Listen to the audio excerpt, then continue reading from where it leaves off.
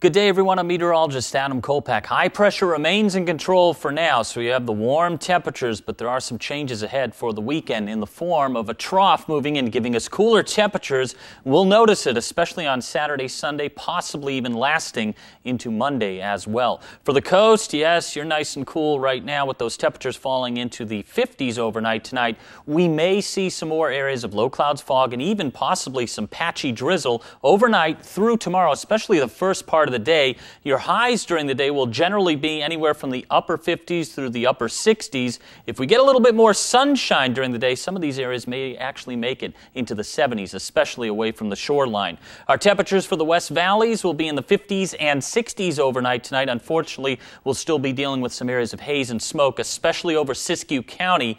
The winds are going to switch out of the north and northwest for tomorrow with that first trough moving in. Our highs will generally be in the 80s and 90s. That wind becoming north-northwest from 5 to 15. There could be some higher gusts, and at that rate, it'll keep most of the areas of haze and smoke mainly south of the Oregon border at this time from the fires in western Siskiyou County.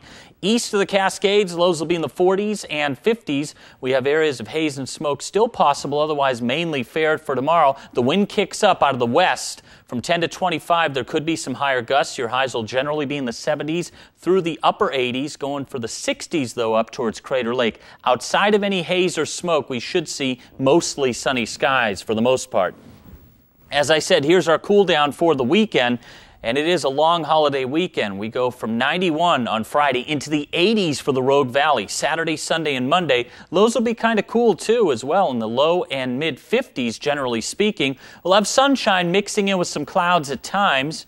Clement Basin, you go from the highs in the 80s on Friday into the 70s on Saturday and Sunday. We'll have sunshine mixing in with some clouds. We have some chilly starts, low and mid 40s it looks like, with more sunshine expected later on next week as well. Mount Shasta City, you have highs at about 88 on Friday. Then we cool down to about 80 or so. Saturday and Sunday, we have lows generally in the 40s and possibly low 50s. For the coast, your highs will generally be in the 60s and 70s. Lows will generally be in the 50s. We have areas of fog and low clouds, maybe even some patchy drizzle, especially at night and during the morning hours.